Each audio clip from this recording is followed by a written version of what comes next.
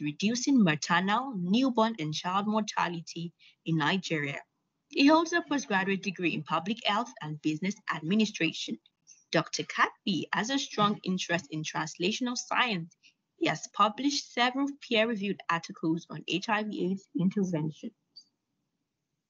Dr. Moses Katby is a UK General Medical Council certified doctor. He was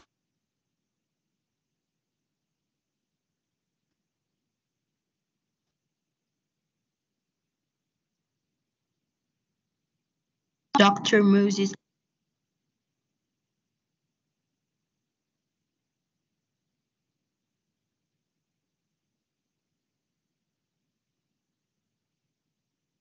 Yes, I guess Dr. Kabi can step in now and begin to make his presentation. Over to you, sir. Thank you very much. Can we go to the next slide, please? Yeah, so this is just an outline of some of the presenting points. Next slide, please. So as a background, HTS coverage is disproportionately low among key population. And as a result, it is important to ensure that we increase HTS coverage among key population. This is critical to preventing new HIV infection and achieving epidemic control amongst them. We do know that for us to achieve epidemic control, new infection rate should be lower than HIV-related death, and we cannot achieve this without focusing on increasing testing services for key population. HIV self-testing is actually, sorry, you're going too fast, please. Yes, thank you. So HIV self-testing offers a good opportunity for increasing testing among KPs, and it's usually what happens in HIV self-testing is that a person collects his or her own specimen, which could be oral fluid or blood, and then performs an HIV test and interprets the results, often in a private setting. Next slide, please. So this just shows, these pictures just depict the types of HIV self-testing. The first picture shows the unassisted modality, and then the second picture shows the assisted modality where a provider assists the individual to interpret the results. Next slide. So yeah, we're talking about data-driven approach. For HIV self-testing, there is actually one PEPFAR MER indicator, which is actually HTS self, which is actually the number of individual HIV self-test kits distributed. So focus is on the number of test kits distributed, and we do not, go beyond this for PEPFAR reporting. So this slide, it's our FY21 PEPFAR distribution of HIV self-test kit. You would notice that in FY21, we actually distributed more self-test kits to FSW, female sex workers. The least number of kits went to people in prisons. Next slide. Yeah, so this is a bit not so clear, but essentially what this shows is like a summary of self-test kits utilization in Nigeria. To the left-hand side, left-hand side rather, you would notice that the number of self-assisted or unassisted self-testing is more than the number of the number of partner unassisted self-testing. To the right-hand side, you would notice that for key population, we actually had more assisted self-testing compared to men who have sex with men, where the unassisted self-testing was actually more than the assisted self-test. Next slide, please. Next slide, please.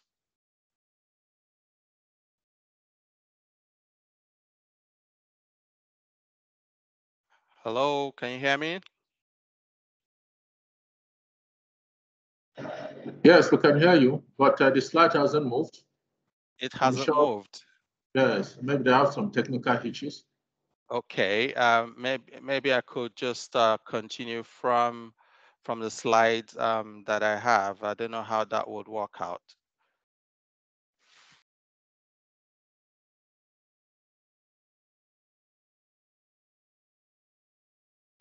It still hasn't moved. Do you want me to continue?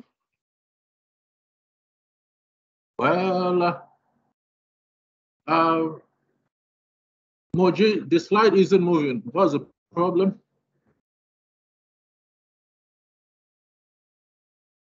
Okay, I think they're working on it. So let's give a Okay. little time to see the slide. Yes. Okay, that's fine.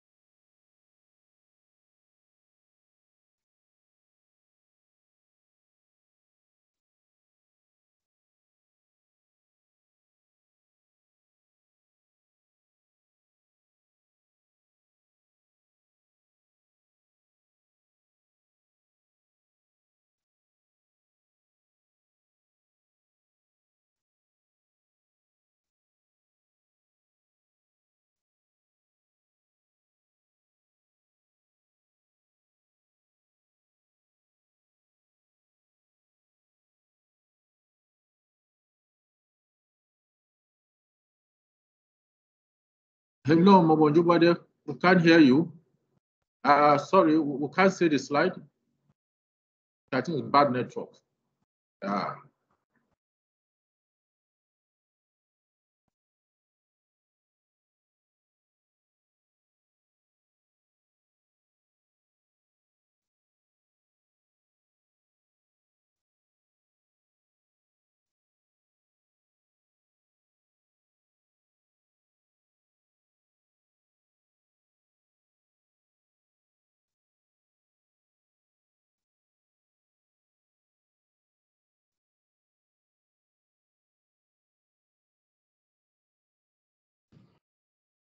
Okay, great.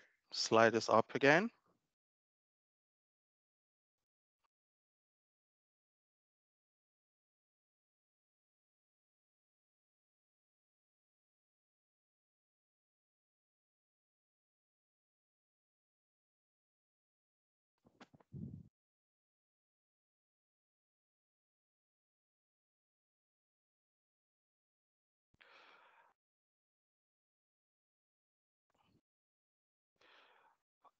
Okay, yeah, so we'll continue from here.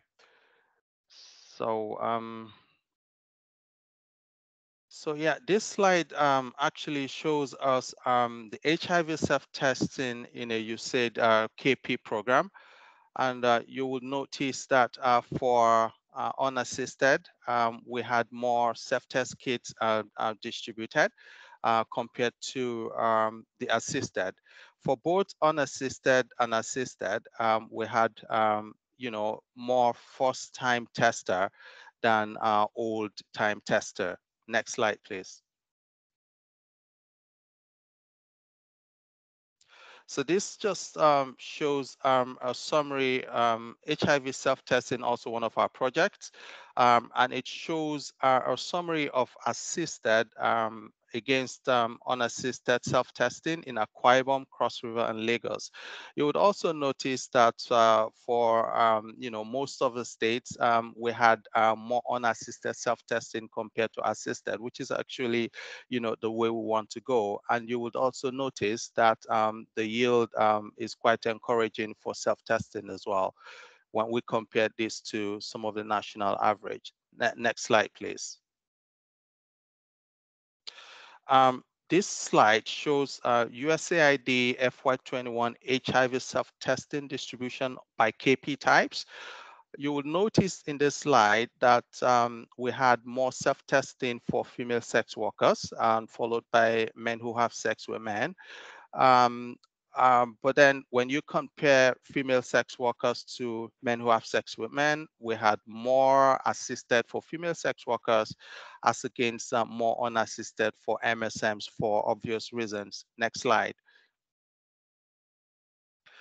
So self-testing among KPs, what are the barriers? First of all, is usually access to self-testing kits. Nationally, we do not have enough self-test kits, and then access to these self-test kits is an issue. Also, fear of the unknown. There is this fear of not knowing what the results will be or the outcome will be. And then inadequate knowledge about HIV self-testing is also a major barrier. And then myths and misconceptions. Next slide. So what are the strategies to optimize self-testing among key populations? And first is the secondary distribution, where social networks or distribution is done through peers. And it is good to note that network-based strategies have actually demonstrated that peer distribution is far better than traditional medical clinics, for people going to traditional medical clinics to get these self-test kits. And also free distribution is another way to optimize self-testing among KPs, where we utilize pharmacies or retail outlets or health facilities or even one-stop shops. And I need to mention here that there was a willingness to pay study that was done by GSI, funded by USAID in Nigeria, which actually shows that KPs are willing to pay out of pocket when they're given the chance to do that. Another way to optimize is using partnership and also virtual online ordering, where you could just order an item online and these test kits will be delivered to you, just like you are ordering goods and services. And then the package also comes with IEC materials, as well as condoms, lubricants, and additional contact information. Next slide. So still on strategies to optimize self-testing among KPs, social media is also another platform that's been shown to be quite effective for improving for reaching out to key population to assess self-testing services. And this platform could actually be used to target KPs. Next slide. So in terms of linkage to follow-up services, beyond just giving people self-test kits, there is need for the program to ensure proper tracking of the results of this testing. And all KPs HIV self-test program need to ensure there is a confirmatory HIV testing following the national algorithm. So basically, once this, for instance, someone self-tests and they're positive, they are tracked or referred to a clinic where the whole process would be done again in terms of following the national algorithm for testing, where this will be confirmed before they're initiated on treatment. Then information on how and where to access those services should also be provided at the time of distribution of the HIV self-test kits. Direct follow-up services through telephone helpline, such as WhatsApp, using WhatsApp or SMS or mobile apps, should also be communicated at the point of distribution and done within 7 days in line with the national HIV self-testing guidelines. Next slide. Referral facilitation through peer after direct follow-up is also another way where a peer actually supports the referral process. And then access to HIV prevention, such as condoms and PrEP, should also be assured where possible for those provided with HIV self-testing, especially for those who are negative. And then information on and access to other sexual health services, including contraceptives, emergency contraceptive, prevention services as a whole, should also be provided. Next slide.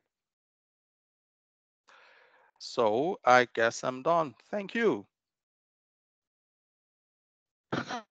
Thank you very much, Dr. Katu. And I want to apologize to you and the whole house for the technical hitches we had. But you can see they have actually dealt with it. Like I mentioned earlier on, we should write down our comments, our questions so that at the end of the presentation, the remaining 3 presentations, the floor will be open for us to ask those questions and then also make comments. I can see some hands up already, so we give you an opportunity then to be able to ask your question and make your comments. He has said quite a lot of things. I will just try to recap them while we prepare for the next presenter. He gave us some data, information on HIV tests, self-testing among key populations. He mentioned the coverage gaps. Also talked about some strategy to bridge that gap. And then the distribution is highest, he noticed in his program among the female sex workers, and then the least among people in prison. Then the utilization in Nigeria, he also talked about assisted or unassisted, and the population group that tends to prefer assisted over non-assisted, and so on and so forth. And then also built on the barriers. One of the major ones is access to test kits, also fear of what the result will be, inadequate knowledge of HIV self-test, and then also myth and some misconception among the key populations. Also talked about strategies to address them, to make the kits available. He talked about secondary distribution through peers, which has shown to be most effective in making the key population both access and use the test kits. And then free distribution is also important, and partnership with the community pharmacists and the private sector to make it available. I also did talk about also accessing it virtually. You can order for it virtual, and then that should be a good way. He now talked about linkage and tracking of results. He mentioned that it's key to track the result, and then also talked about referrals supported by peer in that referral, and then also access to pre-exposure prophylaxis, access to information, and all that. So thank you very much. And that was a very good answer. So we'll be introducing our second speaker. Our second speaker is from Dennis Aziogu. Is a country project lead strengthening HIV self-testing in the private sector. His bio will be given to us, after which he can jump in and begin his presentation. Thank you, and over. Mr. Dennis Ayizobu is a pharmacist with over 20 years experience. He has spent the last 17 years specifically in the development sector, spanning across working with the public, private, and social sector, including multi-country experience in Ghana, Sierra Leone, and Liberia. Areas of expertise include project management, health system strengthening, procurement and supply chain management, advocacy and community mobilization, and market product development. Dennis has solid progressive experience in applying evidence-based approaches and principles to healthcare programs and preferring solutions for HIV/AIDS and STI treatment and prevention, family planning, behavioral change communication, health communications, non-communicable diseases, maternal and health, sanitation and hygiene, and leading to safe family operation across the country. Dennis is currently the country project lead for HIV.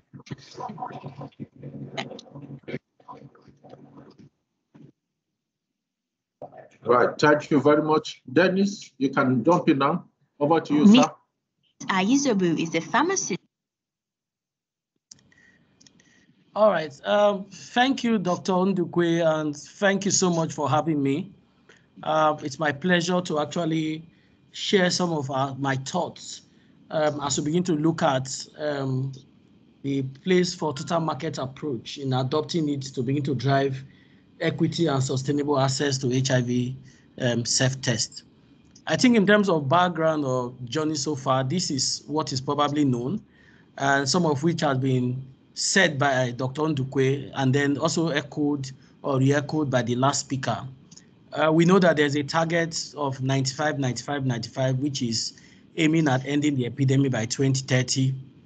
But however, one of the big challenge to achieving this target is in terms of the number of undiagnosed HIV infections, which remains a big barrier in terms of the global ability to meet this target. And of course, that also is very specific in terms of how we're able to achieve what we call the target of the first 95, which currently requires several approaches to address. And of course, quite a number of the challenges which has been mentioned by the earlier speakers, some of which I would reiterate.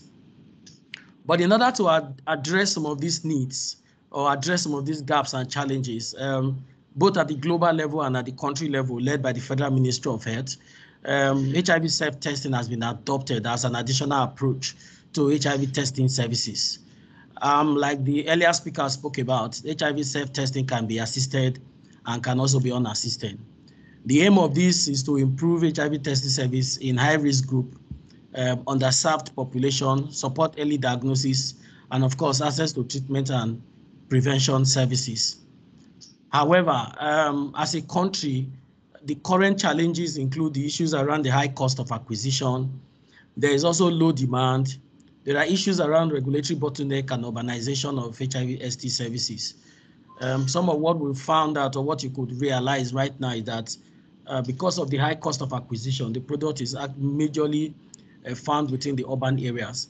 And of course, we all would understand, looking at the current economic situation in the country and the current challenges we face, that situating HIV self-test in the public sector will not be sustainable in the long run. This is where we are as a country, but it's actually great as we begin to look at how do we address the gap and how do we begin to achieve the last mile, which is very key for us.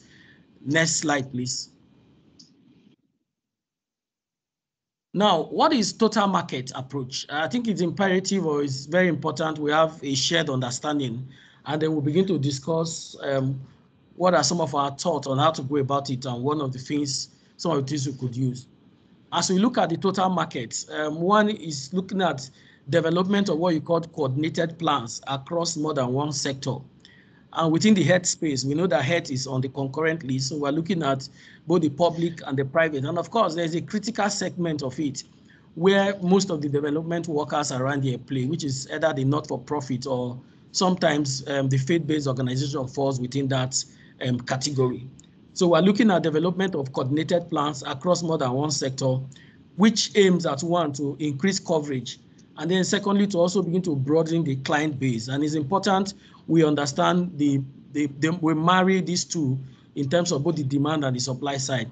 Some others have looked at it as using the comparative advantages of all sectors, looking at both the public, the not-for-profit, and of course the commercial sectors, to strengthen distribution of product or services. In this case, we're looking at how we begin to use this approach to begin to strengthen both the distribution of the HIV self-testing services and of course the product itself. The principles is built on what we call the 4 P's of marketing, which is place, price, promotion, and product. But of course, with the customer at the center of it all to drive, to use all of these 4 P's to drive to meet the customers. Globally, or to be known globally, is the fact that total market ensures sustainability on the long run. It also helps to build what you call continuous access, which look at both issues around availability and affordability. And of course, it supports market growth and also encourage increasing participation of private sector players in HIV intervention. And this is very key as we begin to look at the journey towards self-reliance.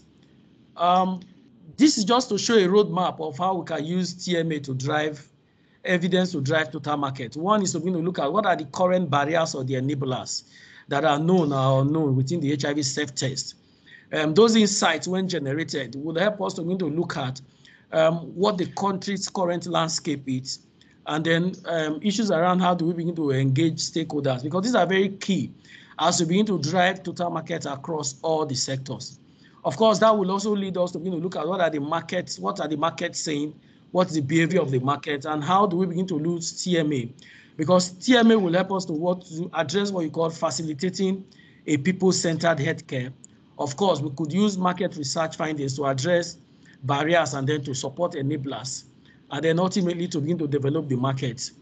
This is not new as a country because we've used it to begin to develop some products or some services within the country. Next slide. Now, looking at the HIV self-test, in terms of the context between what are the enablers and barriers, we know that if we begin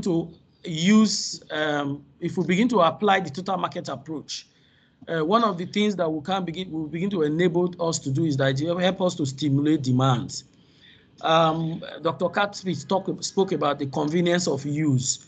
And so we begin to drive that as an advantage because that's one of the key selling points of this technology. Of course, issues around whether pharmacies or the various distribution channels, whether through community-based distributors or whatever approach you want to use, to begin to see how we can begin to use, create demand at that place and then begin to show linkages and how that can also begin to support that. There's also the issues of some of the barriers that we need to begin to look at, which includes issues around stigma, suspicion, religion, lack of awareness, and of course, self-inflicted stigma. There's also the purchase part of it, which is also key, because as we begin to drive the demand and people are attracted, we must also begin to provide enablers and reduce barriers to what will make people procure these commodities, either in terms of the unassisted use. And of course, we must begin to look at the issues around how do we begin to use private sector or the commercial sectors to further deepen that. We all understand the issues around high out-of-pocket payments in Nigeria. We all also understand the issues around how within the community systems, some of the structures available will help to provide some financial support or some financial benefit. But also importantly, how do we begin to use the entire private sector system as it is in the country to support availability, vis-a-vis the fact that these are channels or opportunities that could be used to reach some of our very hard-to-reach area, which is one of the gaps or challenges that has been identified in terms of HIV testing service. The other issues is, of course, I've talked about enablers in terms of how we begin to improve distribution and ensure access, which could either be online and, of course, it could either be physical. We know that there's a growing online market where we also understand the population of the country in terms of the number of young persons. And I think that by the time we begin to use the online, we'll be able to reach a lot of the what we call the AYPs, the adolescent and young population. Of course, we also begin to address the barriers around drug channels in Nigeria. Price. Dr. Kadbi shared issues around the willingness to pay price study. But of course, we know that in terms of the current cost of acquisition, it's quite high within the commercial sector. So we must begin to limit those barriers or begin to help to overcome those barriers, issues around product display, and of course, knowledge of where to buy them, and regulatory or what you call registration in Nigeria. The issues around use information materials is also key because these are what we need to, the enablers that we need to begin to strengthen as we look at the total market. The informational materials, looking at it in terms of how messages will be communicated, both in the common language, which is English, and of course, in the various local contexts. And in case for people who cannot read and write, how we can begin to use that. 5 more minutes. Okay, thank you. Diagrammatic approach to begin to look at it. And of course, one thing that is very key is also the issues of linkage to care and prevention, particularly for the reactive and also, of course, for the non-reactive. Next slide, please.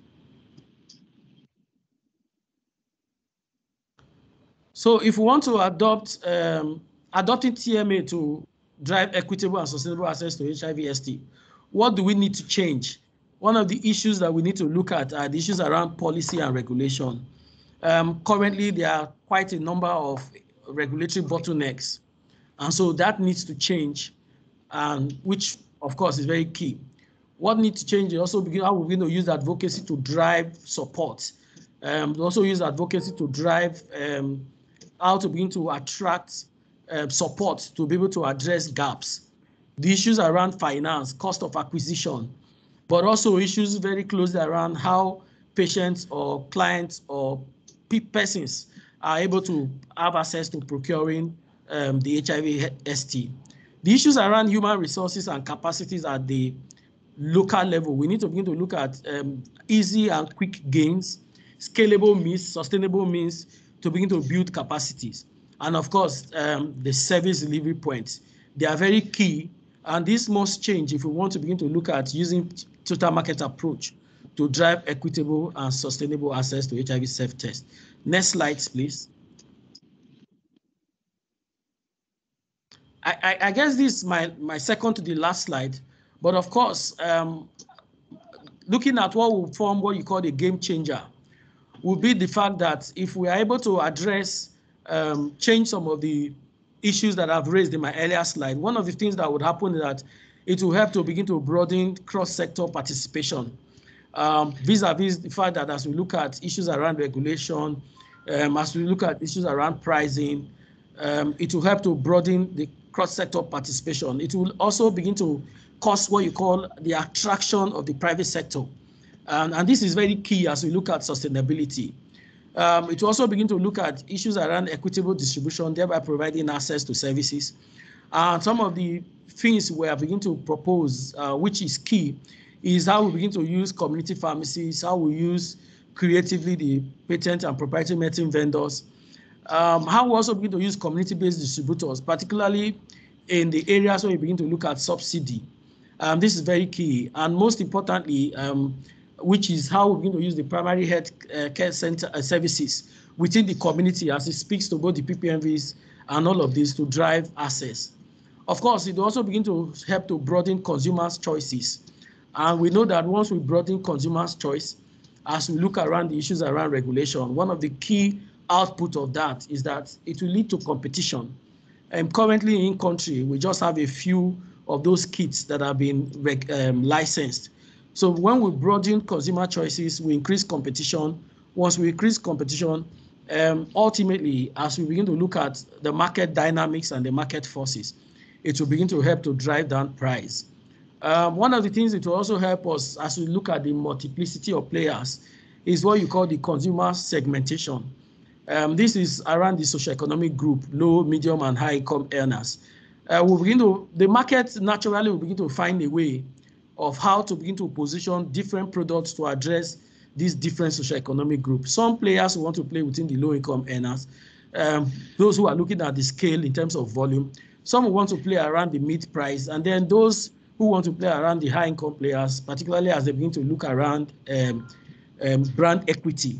Will begin to provide all of that. And I think that once we put that on the table, it will also help to begin to address issues around sustainability.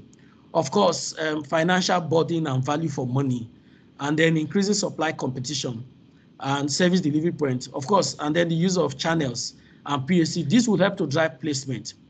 One of the gates changer will also means that we'll see a large support in terms of market development.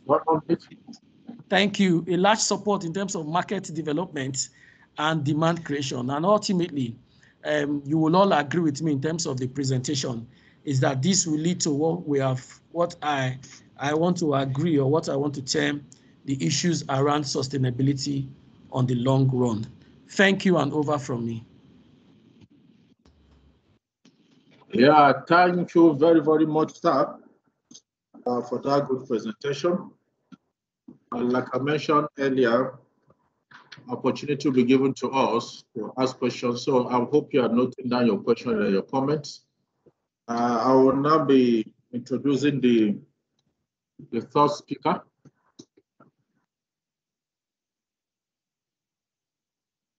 The third speaker is Dr. Karen Hazold. She's the Director, HIV Self Testing Africa Initiative, Global Associate Director, HIV and TB Programs. So your bio will be read, after which you can jump in and begin your presentation. Over.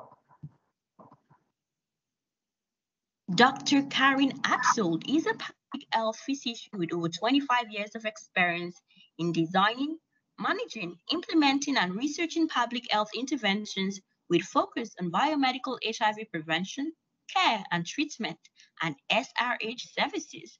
Karen is the director of the Unit 8-funded HIV Self Testing Africa's STAR project, implemented in 13 countries in Africa and Asia. to catalyze the market for HIV self-testing. STAR's success has been outlined by multi-country and multidisciplinary evidence, demonstrating acceptability, accuracy, and scalability across several delivery models and populations, with rapid translation into WHO's guidelines and national policy.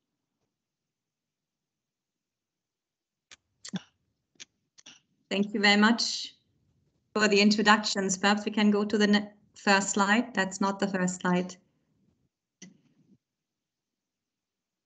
Could you go back to the first slide?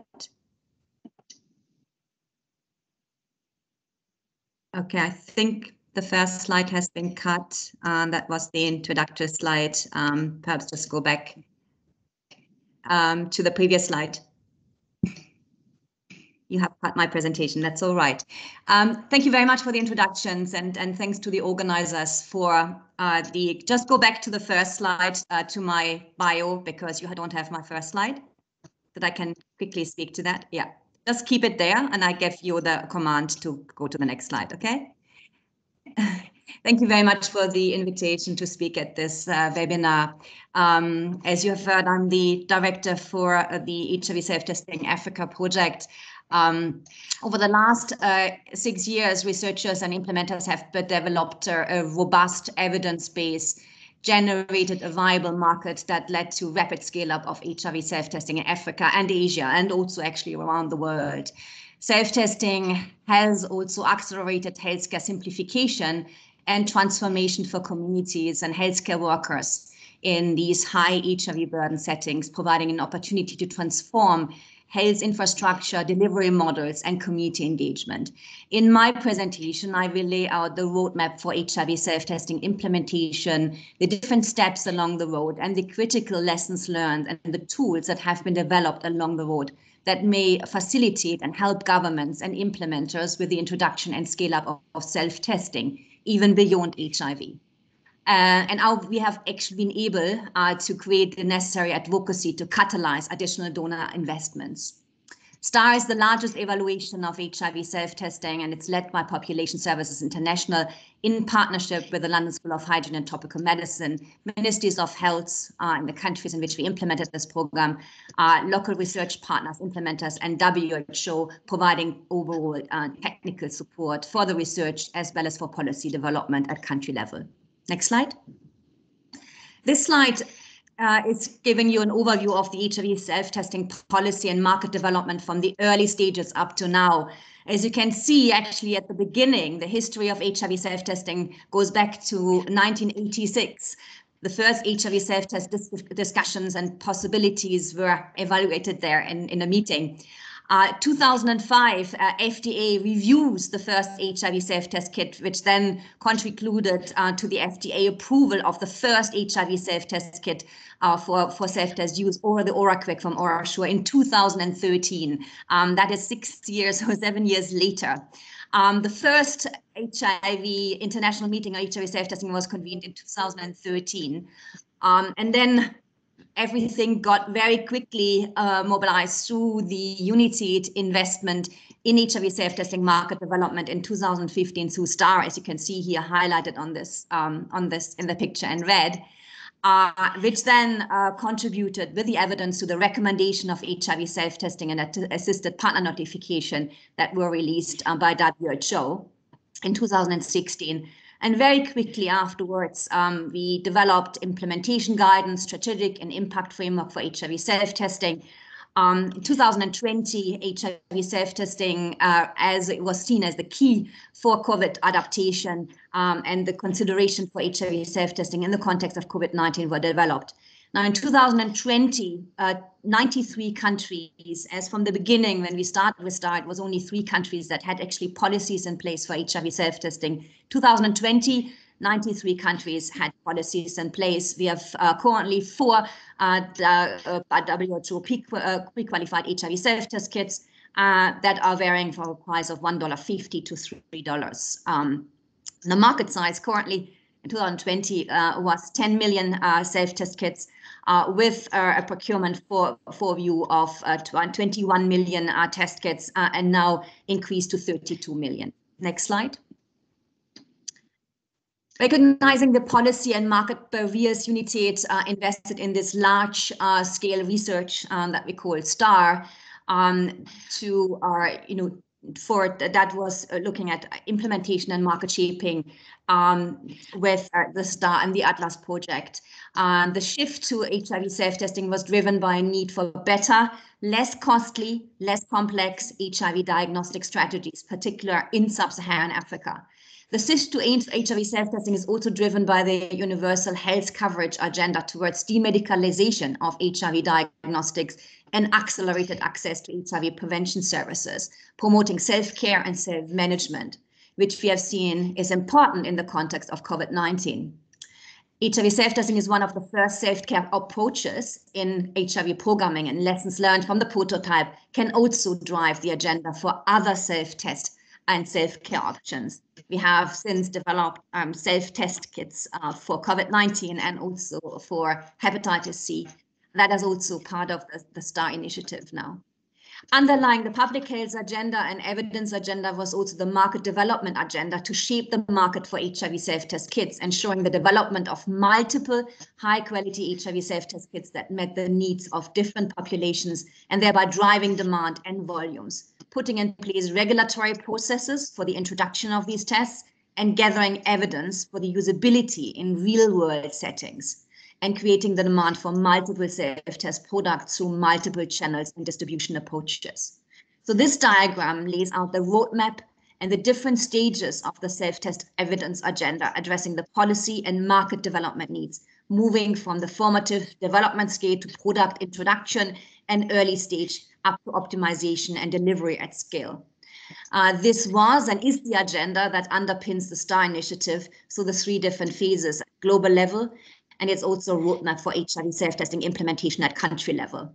So I have pulled out a few critical milestones for evidence and learnings along this roadmap that will help accelerate an implementation at scale. Next slide. So a very important aspect of the work on HIV self-testing is based on the development and trial of best suitable HIV self-testing approaches for distribution and linkages. We have heard this in our previous presenters as well, from the focus on key populations and also in the total market approach presentation earlier on.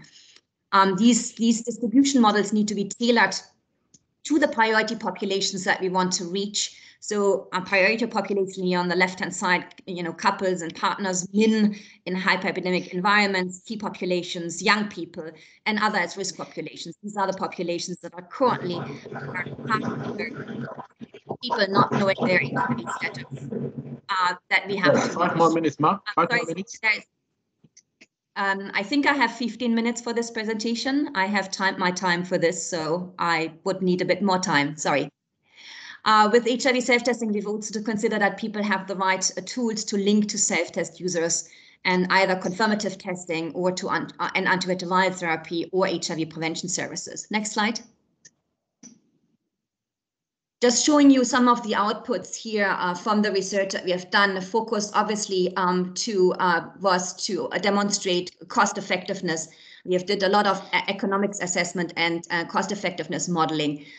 This slide is from our cost effectiveness work that we have done under STAR, and you can see we can achieve economies of scale with accelerated distribution of self-test kits. A very good example is the distribution of self-test kits at busy marketplaces, hotspots, such as taxi ranks and transport hubs in urban areas in Southern Africa. Next slide.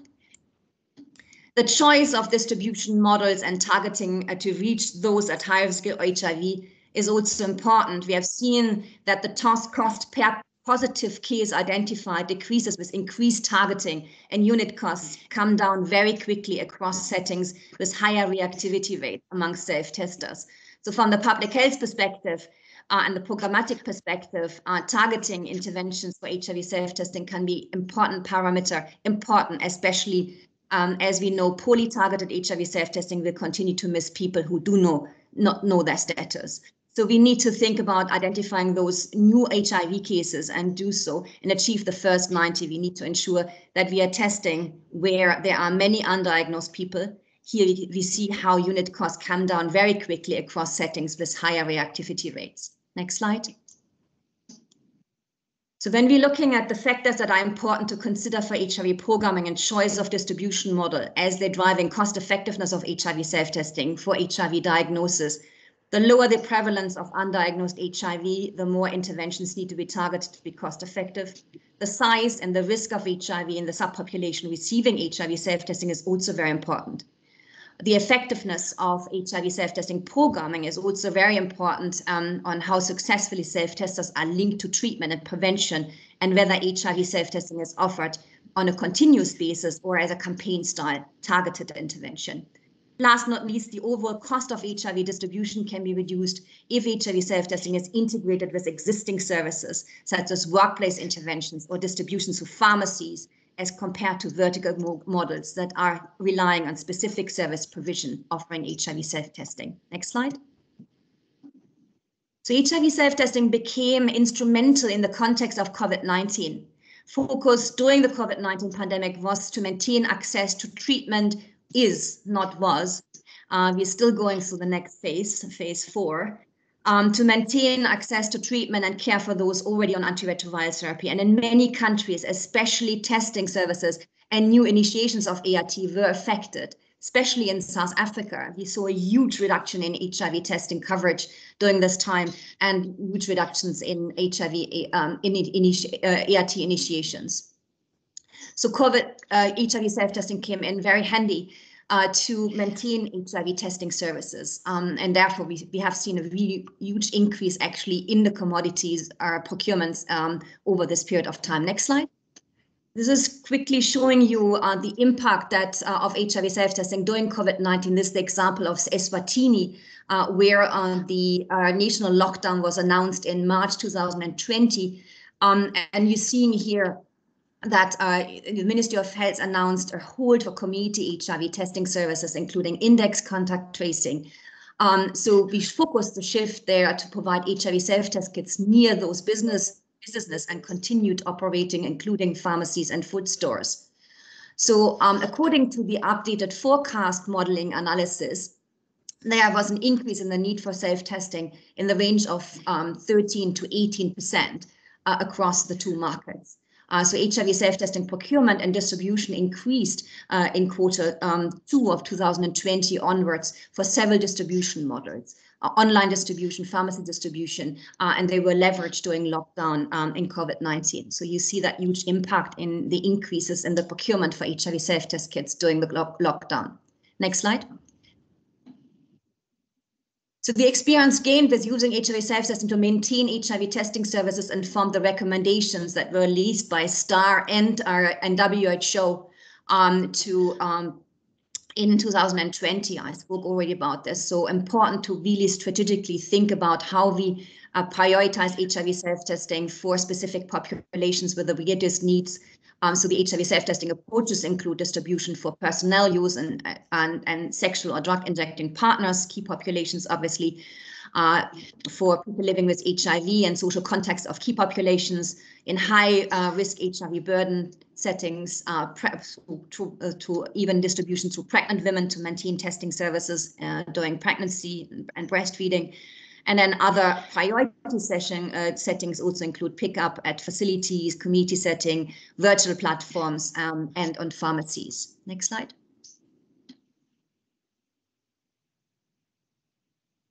Just wanted to summarize again the strategic shift for HIV self-testing programming that also contributed to the larger investment in HIV self-testing. So the initial thinking was around HIV self-testing was seen to mainly intervene to fill the testing gap, reaching those remaining people living with HIV who do not know their status.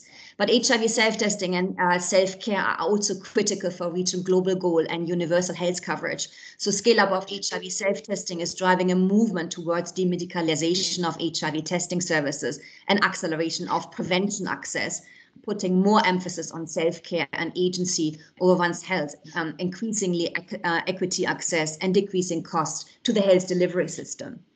Third, HIV self-testing in the context of COVID-19 has enabled us to maintain HIV testing services, decongestion of healthcare facilities, reducing the burden on healthcare workers through pickup at facilities at community sites, and through mailing pharmacies, retail vendors, and vending machines. Fourth, HIV self-testing can also optimize linkage to prevention, linkage to PrEP and PEP programming, a very important aspect in the changing HIV epidemic.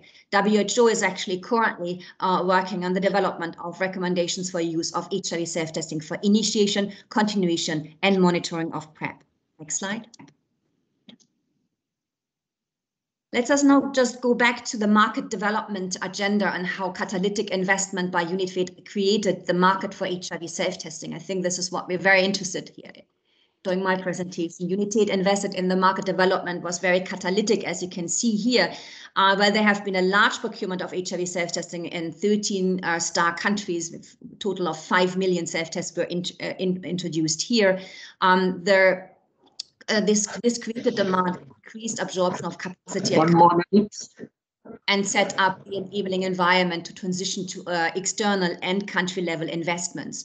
So as you can see here, the largest procurement happened in 2018, and investment reduced tremendously, increasing the investment by other donors, by PEPFAR and Global Fund that supported HIV self-testing scale-up. Next slide. So where are we now on the scale for HIV self-testing market? I don't see the next slide. The market cycle and what needs to be done. Can we go to the next slide?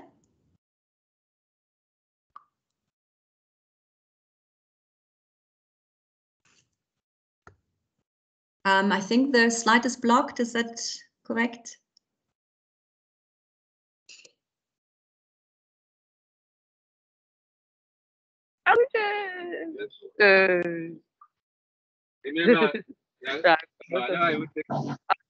It appears that we have lost Dr. Hazel. Sorry? Okay, you're still there. We can't find your slides anymore. How many more slides do you have now? You don't have any more slides for me. I have shared the slides with you yesterday.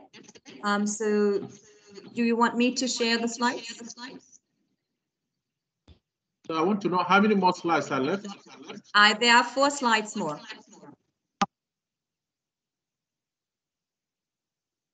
You overshot your time by over 3 minutes.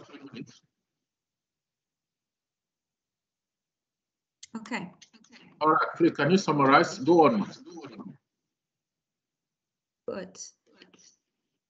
So I said to you that this is the slide on the scale up for the market cycle.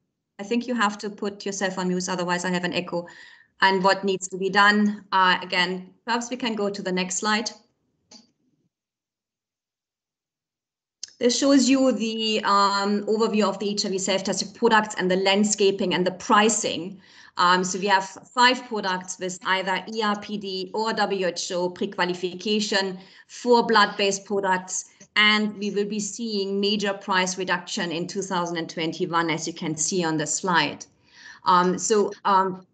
With the market intervention that UNITAID and STAR did in the beginning of this year, we were able to reduce the price for 2 blood-based products, reduced to under $1, $1.50 for one test kit and $1.99 for the second one. This brought these products to the same level as the oral fluid test and has dominated the market since the introduction of HIV self-testing. So this is likely to further stimulate the market, increase competition, and result in additional price reductions. As you can see in the slide, we are likely to see the price for these HIV self-test kits going down to even below $1.50, perhaps even going towards the $1 mark. Next slide to these market interventions. Next slide. These are some of the market interventions that we have planned with UNITAID and STAR. So we conducted a PSM benchmarking exercise twice in 2020 to bring down the PSM cost for these products down on the global market. We worked with WHO and ministries of health and technical working groups to ensure that the PSM tools are integrated into the national systems for the remaining countries. We also continued to update the national, subnational forecasting template for 2020. We did this in many countries, including Nigeria. And we will be also continuing to procure and deliver blood-based tests under the market intervention at this leveraged price that is available to over 170 countries, low and middle income countries, to which included also Nigeria. Next slide. Nearly done.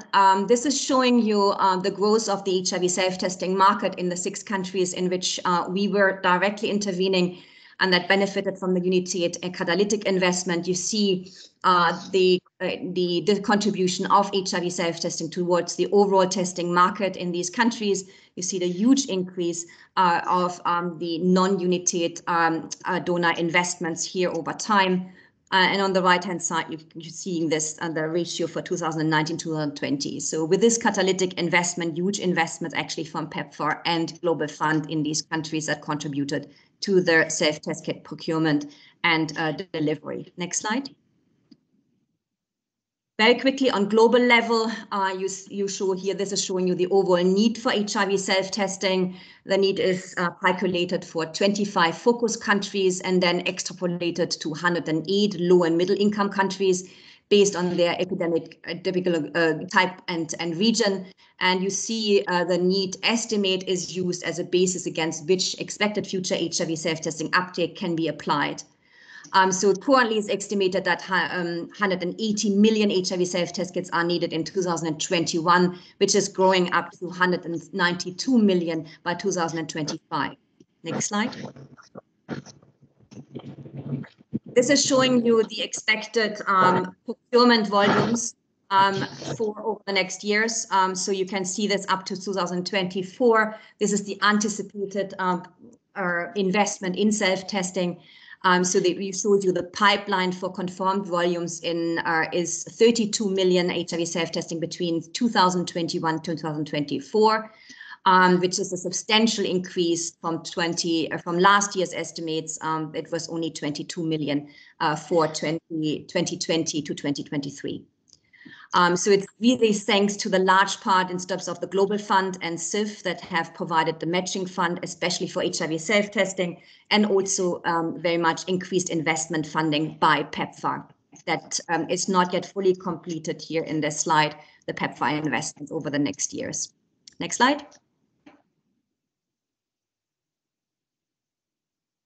So HIV self-testing has a growing market and with many opportunities, and there are news and forecast of forthcoming procurement opportunities through, for example, the Global Fund. The Global Fund has maximized its investment in HIV self-testing through its investment case strategy depicted here. PEPFAR, PAO, Strategic Fund, as well as domestic governments are also other opportunities. But there's still a huge funding gap to reach the current demand and the need, as I've shown you in the previous slide, for us implementers and market shapers. This means further growing the demand and increasing the use of multiple affordable products. Next slide. It's my summary slide, my last slide. So in summary, HIV self-testing and self-care are more broadly critical for reaching global goals and universal health coverage. We have seen the opportunities to expand self-testing in response to COVID-19. And there are also other future directions for testing more broadly, for self-test more broadly, that were initiated through the HIV self-testing. HIV self-testing is offering quality option and many service delivery approaches. We have established the evidence, and we have influenced normative guidance and implementation guidance at country level that needs to be optimized. We have a couple of products that are WHO pre-qualified. We have a very strong pipeline, and we're seeing also huge price reductions in the unit cost for these self-test kits. We have a growing market with many opportunities. There are new and forthcoming procurement opportunities with Global Fund, specifically PEPFAR, PAO, and also domestic investments. But there's still a funding gap, as I said, and we need all to work on to fill this funding gap for the self-test scale-up. Next slide. I would like to acknowledge all my collaborators on this work and the different partners that are working on the STAR program, as well as my colleagues from WHO, the Global Fund and PEPFAR, and all the researchers and implementers and communities and ministries of health with which we have worked to make this work. Thank you. All right, thank you very much, Dr. Hazard. That was a very lengthy one. Thank you. Covered quite a lot of stuff during your presentation. We appreciate you. Just to take us a little bit back, I will just summarize what the earlier presenter presented while they will do some things at the background. To upload some slides. We talked about total market approach to drive equitable and sustainable access to HIV self-test. Then the presenter started by talking about the journey so far, and then they actually emphasized the role of HIV test kits for us to actually bridge the gap that we have in coverage and achieving the UNN targets. Also talked about challenges like high costs, and then also how to look mainly, how it seems to be mainly distributed in the urban areas as against rural areas. And then he swooped down on total market approach that needed, it has to cut across various sectors, also public and private. It also built on 4 pieces of marketing, which will ensure, and we also need to ensure sustainability. It talked about how to, evidence for TMA, we have to look at the barriers, the enablers, and then also look at the landscape. And then market research to inform us on effective marketing for HIV self-test. He talked also we need to attract, purchase, and then use, one step leading to other until the person is linked to care and prevention. Okay, he also talked about what changes need to take place. We need to look at our policy and regulatory environment. Also, we need to do good advocacy for the relevant individuals and organizations. Also talk about finances, which is very key, especially when you talk about the affordability of the test kit. He talked about human resources, also service delivery points. And then he talked about the game changer. We need to bring in public and private. We have to bring in competition to drive down the cost and then make more choices available to the consumers. Also, consumer segmentations, address financial barriers, and then game changer that also be needed is demand creation, and then eventually we need to have what is sustainable. So that is summarizing that. So I will summarize that of Dr. Hazard and Dr. The next speaker after they have spoken. I'm sure now they've uploaded the slide. Also, it's my pleasure to introduce our final speaker. Our final speaker is Dr. Akudo Bazo. She is a national coordinator of the National AIDS and Sexually Transmitted Infection Control Program in Nigeria. That's NASCAF. Your bio will be read out, Ma, and then you can jump in with your presentation. Thank you, and over.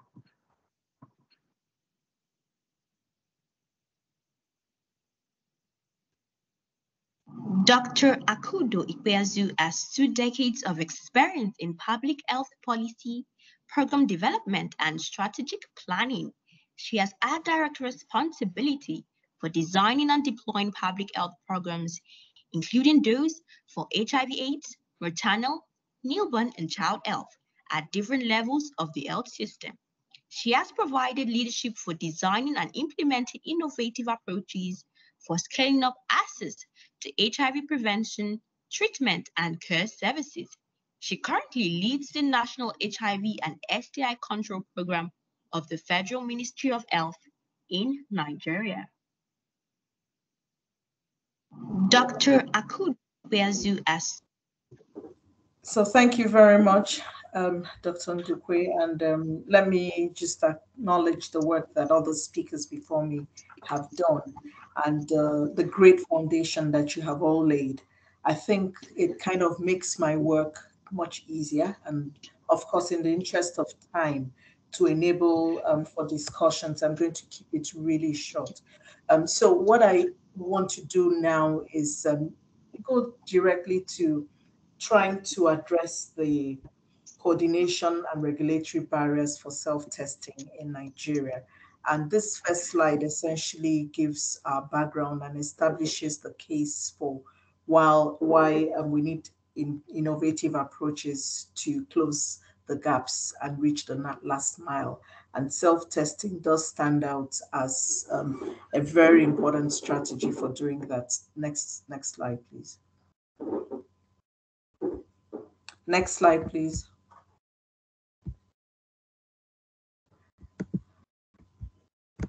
Okay, I will just proceed. I think the very first presenter already laid out very clearly the need for coverage for men, for young people, for key populations, and for people in custodial centers. In terms of the policy environment, I'm on the fourth slide. You may just go to the fourth slide with me, please. In terms of the policy environment, I just want to say that Nigeria has really established a very good and strong policy environment in support of HIV self-testing. As far back as 2017, the very first time that the national guidelines for HIV testing services recognized the need to include self-testing. That was 2017. And in 2018, there was a specific document which focused on self-testing. I have got that in the slide, and it shows that document. I'm not sure why there's an echo. Yeah. Then in 2020, that's last year, we had the National Guidelines for Prevention, Treatment and Care, which actually focused on putting in place innovative strategies that would be key for scaling up testing. Within that document, go to the next slide, please. Within that document, we have risk stratification clearly there, recency testing, index testing, social network testing, nucleic acid testing, and birth. And those were actually areas in which it focused on in the effort to look at innovation. And again, self-testing was clearly captured within that.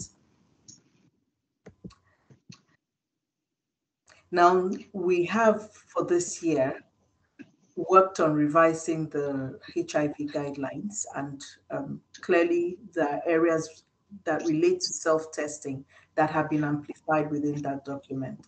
And in the next couple of weeks, in the coming weeks, that document will be released.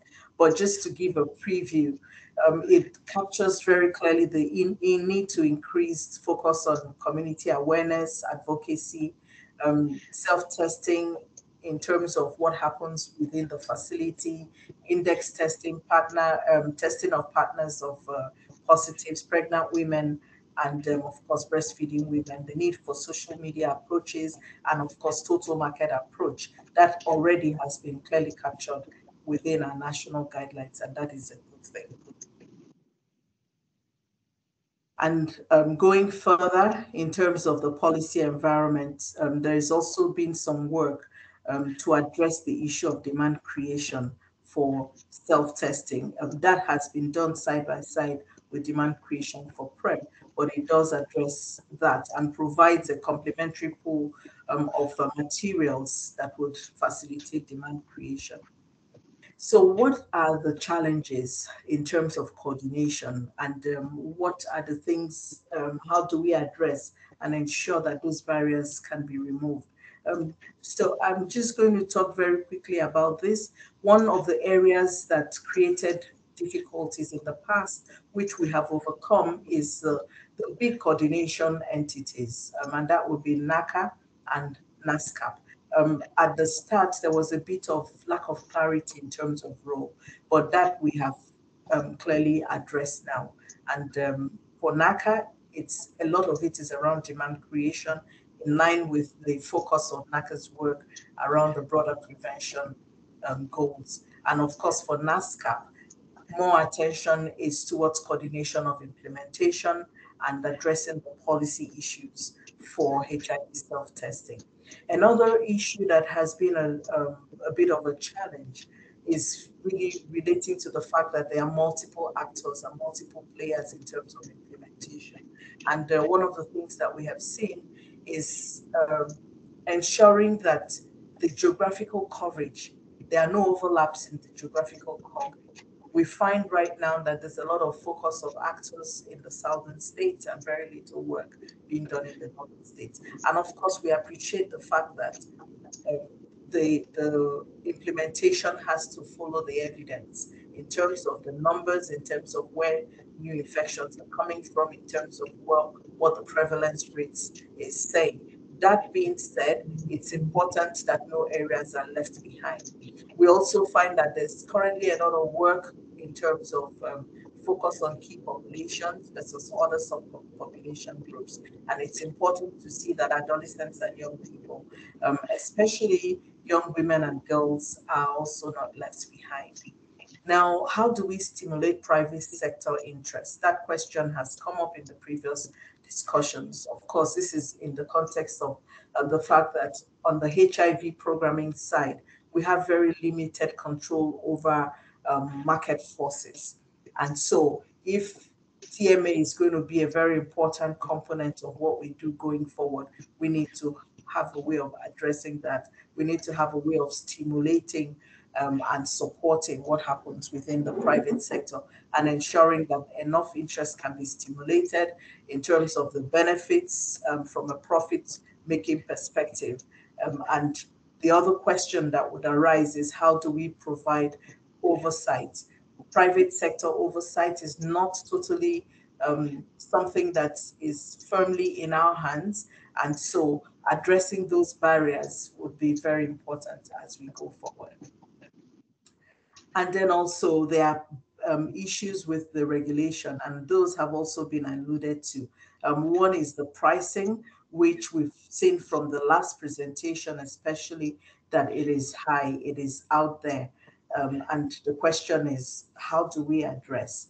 How do we address and trying also to bring the balance? A lot of the conversation I can see has happened around the public health space and the social marketing. But there is so much we can do in terms of controlling pricing for those for whom this is supposed to be profit making, and also bringing the balance in terms of the space for the three different groups. So that is the public health, social marketing, and commercial sectors. Now, the question is, what are we trying to promote? How much, in terms of the weighting, what space should each of these occupy? And when we look at the TMA, one of the principal things is really around sustainability. And sustainability means that the commercial sector, we have to, as much as possible, aim to expand it. The other issue that arises relates to quality of self-tests. Quality of self-tests. Right now, from some of the evidence that is coming through, there are quite a number of test kits out there, many of them not evaluated. To date, we know that oral quick and amethyst have been evaluated and validated for use in Nigeria. But the question is, there's a lot out there, and what are we going to do in terms of ensuring that all these can meet the standards, the minimum quality-wise that have been defined? There's also a lot of marketing of this online, and that question remains, because when it's out there online, it's not within a space like a pharmacy or outlets where it is a little bit easier to regulate. So those questions do come up. And of course, the big elephant in the room, and that would be where I pitch, that relates to overall overlapping roles of regulatory bodies. We've started conversations around this, but this has been a very difficult conversation because the agencies all have some enabling law that permits them to do what they're doing. And that is really something that we're trying to see how to intervene and address. So of course, there's NAFDAC, there's the standards organizations, and there's the Medical Laboratory Science Council of Nigeria, which all have some rules in terms of regulation, in terms of evaluations and validation. And the question I've put out there is NASCAP. And just to clarify that for NASCAP, we don't have, there's no problem, there's no overlap, because NASCAP's role within this is quite clear, and it has to do with validating for use in country. And that we do not consider to be a barrier, but rather a facilitator for not just the validation, but promotion of use of rapid test kits. And I will just end with a few reflections. The first is just to say that we have to continue to address quality standards and the performance of this test kit. But an important factor is actually the usability, ensuring that product literacy can be addressed and materials are available to address and provide simple guidance for potential users. We also have to look at distribution of self-test kits, and I have spoken to that.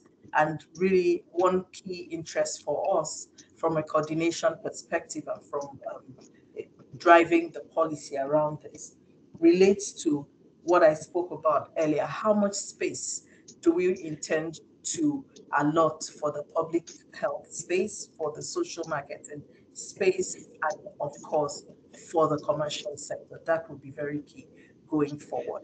And this addresses also the issue of distribution. A lot of conversation has happened around distribution. We've talked a lot about distribution, and that also raises the question which I brought up earlier.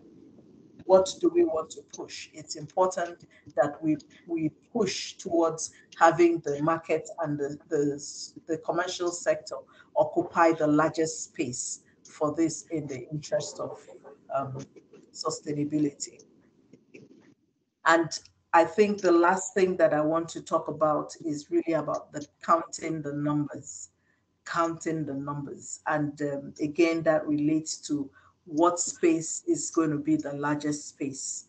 What space would be the largest space? And I would end with this. We cannot count numbers except this is within the public health space, which should ideally be the smallest. And so what do we need? What is going to be necessary for oversight, for self-testing going forward? And I will end with this. Thank you so very much. Thank you very much, Dr. Kudo, for the presentation. Our time is so limited. We lost sometimes due to technical hitches, and then also some of our presentation, went a little bit beyond time, and I was supposed to close 1:30, but I've been told we can be given 10 more minutes beyond our time now to entertain questions and comments. Some have already been typed. I'll just read some of the typed questions that I've written down. So as I read out the questions, I want any of our presenters who, if that question is for your presentation, you can just jump in and answer. The first one is this one said, can we have access to the recording after the presentation? That will not go to any of the presenters. It will be the organizer, they will respond to that. What is UNS doing to increase awareness among young population? This question wrote on the background that the awareness is low among young population. And then the final one I was able to read from the chat is, how do we track our positive clients and put them on treatment? So those are the ones, I don't know whether any hand is up, but can we respond to these ones? And then if there's more, I will read them out to us. Thank you, and over.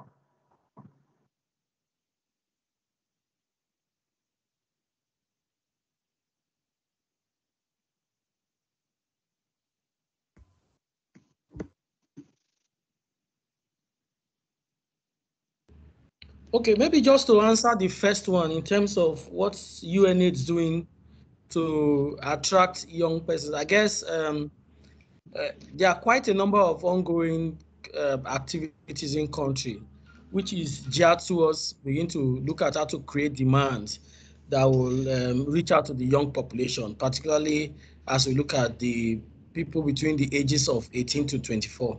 So within the country, I know there is the strengthening HIV self-test in the private sector. I know that UNICEF is also trying to do a few things in that direction. And I think all of this put together is helping to me to drive that. Just like Dr. Akudo has said, quite a number of these activities are maybe the demand is low, but even the few that are ongoing are majorly within the southern part of the country, maybe very specific in terms of location. So I guess the issue now is how do we begin to scale up and provide these on a larger scale. I think those are some of the things that the overarching communications will begin to drive in terms of how this will be approached. Thank you, and over. Then I think maybe the question on positive clients on treatment, I think those are some of the, I know maybe Dr. Katpi may speak to that, but those are some of the challenges right now, is how do we begin to provide, in terms of people who are reactive, how do we move them to the next stage, which is confirmatory, before you begin to provide them access to treatment and prevention. Those are conversations which quite a number of the programs in country are trying to address. But it's also some of the gaps that hoping that as we begin to enlist more private sector support, those messaging will continue to grow in terms of how this is managed. Thank you, and over from me. Right. Does any of our speakers want to jump in? All right, that's you a mentioned comment. that. Hello. Yes, can hear you. Yeah, I just wanted to quickly mention that you know, tracking of positive is actually key to HIV self-testing, and you know, one of the reasons why we don't have too many indicators for self-testing is because of the privacy attached to it as well. But notwithstanding, we do place a lot of you know, importance on tracking, which is one of the information we also present to the client, even at the preparatory stage. So usually there are various ways, you know, through phone calls, WhatsApp messages. And also, I did mention using peers as well to kind of implement some sort of accompanied referral to health facility for, you know, following the serial algorithm for retesting before they're actually placed on treatment. So yeah, we do not take lightly the tracking for self-testing. Over. Right. Thank you very much, sir. There's a comment here. I think that comment should go to Dr. Kudo. The comment says, Pharmacists Council of Nigeria should be in the mix of regulators since they regulate community pharmacies. And then there's another comment here, and it's a question.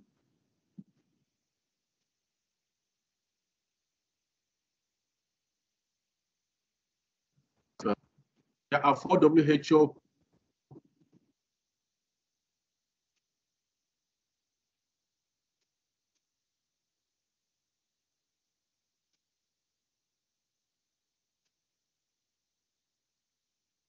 Sorry, actually that was a break in transmission, sorry. So Karen, I'll allow you to speak, but let me read out what she wrote in the chat. She wrote there are 4 WHO pre-qualified products and 2 additional products in the pipeline, driving down the unit cost price to $1. How can we accelerate the regulation and registration of these WHO pre-qualified products in Nigeria? I think that question should be going to Dr. Kudo, because she presented on regulatory environment and all that. And then there's another comment here. I'll go through the comments and then I'll allow Dr. Hazop to speak. On the policy environment, I believe Pharmacists Council of Nigeria is very key, but not mentioned. Okay, we've talked about that. The NAFDAC and some come in on the quality of products, which they, okay, fine, taking note of that. Now over to you, Karen. Yeah, just my comment was, I keep it short, was with regards to tracking of clients, also to consider, we've developed quite interesting client-facing tools that are chatbot tools that follow up, that can follow up clients, but also signpost clients to potential clients to self-test kits.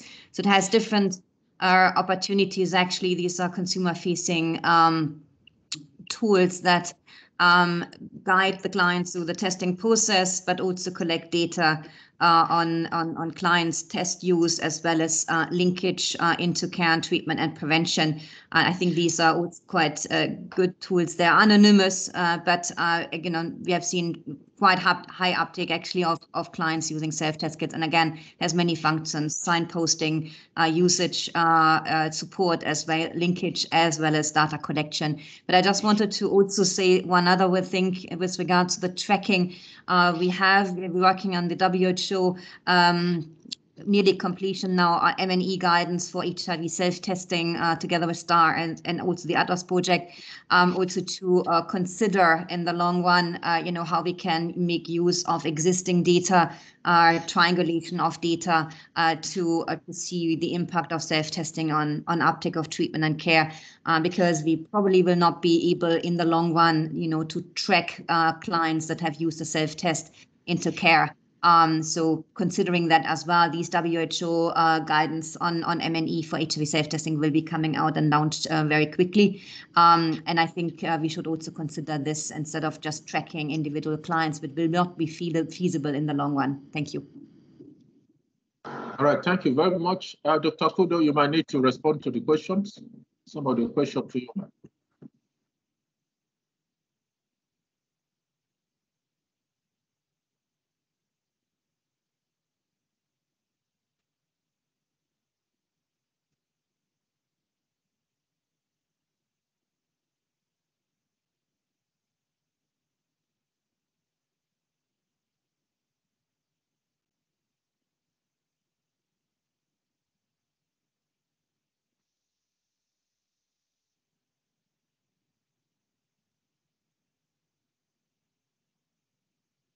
I don't know that Dr. Akudo is still on the call.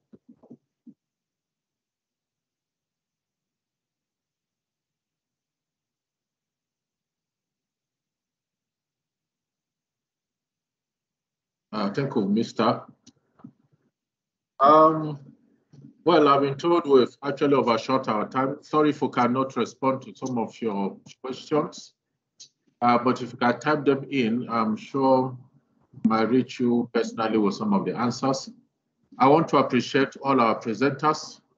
You've done a very good job. We thank you for your time. Our presenters include Dr. Moses Kabi, Pharmacist Denit Aziobu, Dr. Catherine Hazard, and Dr. Kudo. Thank you for your presentation. I also want to appreciate all the participants for your time and them being with us all through. And once again, I apologize for some of the hitches we had. The organizers might need to tell us, will you make the recording available? You will not respond to that. Can we close by responding to that question? If the recording will be made available. Yes, sir. The recording will be made available to all those who registered, and everyone who has a question should send them to info@sfhnigeria.org. The questions will be addressed. So I'm going to type the mail that they'll send it to. Thank you. Thank you. All right, that's a very good one. So all the questions that are coming in now, please send them to the email address or website that will be typed. Please type them. Somebody will respond to those questions. We'll get the speaker to respond to them, and then the recordings will be shared. Thank you very much for your time, and over. Have a very nice day.